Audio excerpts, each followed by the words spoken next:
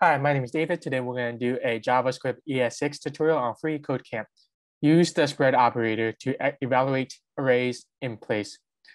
So this spread operator, it allows us to expand arrays and other expressions in places where multiple parameters or elements are expected. So let's look at an example here. We have this array, and now we want to create this variable. I'm going to assign it to the maximum out of all of this. And to find this, we have to use the apply method because this is an array. And this allows you to apply methods to arrays. And we get the value of 89. Because math.max expects a common comma separate argument. So just think of just looking at this inside of parentheses.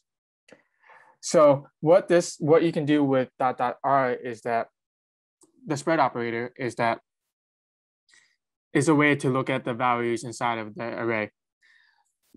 And the way I like to think of it, because sometimes it looks confusing, is just it applies to arrays, and you just look at the values inside of it and get rid of it inside of the brackets.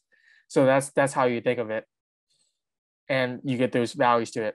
So for this exercise, it wants us to copy all contents of R1 into another array R2 using the spread operator.